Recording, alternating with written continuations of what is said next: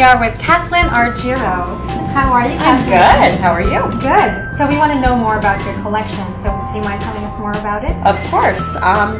So I started out in evening wear, so that's my sweet spot. I always loved cocktail and evening dresses and sort of the fantasy of getting dressed up.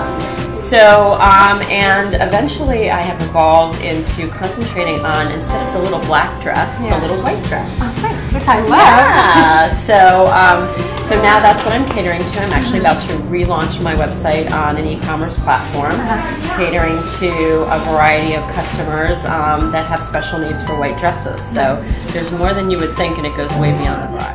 Things can carry over from season to season because they are classic and timeless, and I just add new silhouettes as tastes change, but always with a nod to trends, but never trendy. Yeah.